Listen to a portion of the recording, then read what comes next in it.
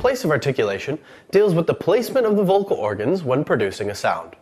Before we can cover the particulars of places of articulation, we'll need to take a look at the various vocal organs and their locations. Moving from the front to the back, we begin with our lips. We can use both lips in order to create a sound, or we can use one of our lips with one of our rows of teeth, usually the top, in order to produce another sound. We also have other sounds which use both of the rows of teeth. Further back, we have what's called the alveolar ridge. That's the bit of the mouth that may get burnt when we're eating a pizza that's a bit too hot and the cheese burns just behind our top two teeth. That again is the hard bit just behind our top teeth called the alveolar ridge. Just behind that we have our hard palate, and we use that to create some sounds.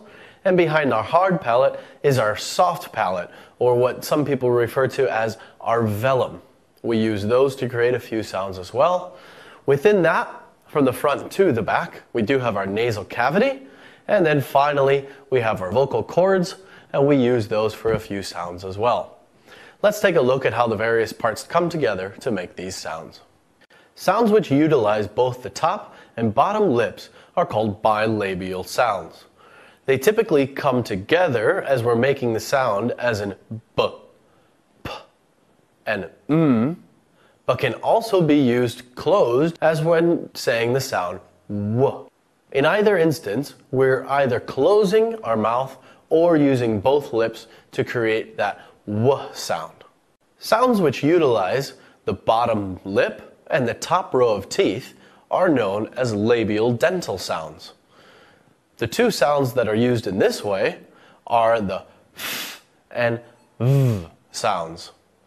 Again, we're using our top row of teeth and our bottom lips to create our f and v sounds. Dental sounds involve placing the tongue between both the top and the bottom rows of teeth. There are only two sounds made in this way, and those are both of the th sounds. One is voiced, one isn't voiced. The unvoiced sound is th, as in think. The other is voiced, and it's th, as in that.